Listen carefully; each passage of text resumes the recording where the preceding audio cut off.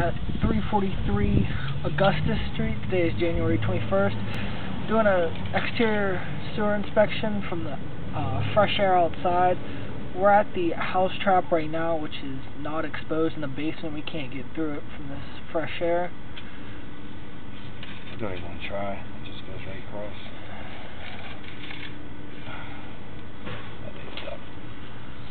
Let me just confirm this is inside. Somebody concreted over it in the basement floor. It's been made exposed so we could video inspect the exterior line. See, it makes a bunch of turns. You come down here, and it turns. That goes back under the floor. And that's where it heads back inside. So there's a turn there.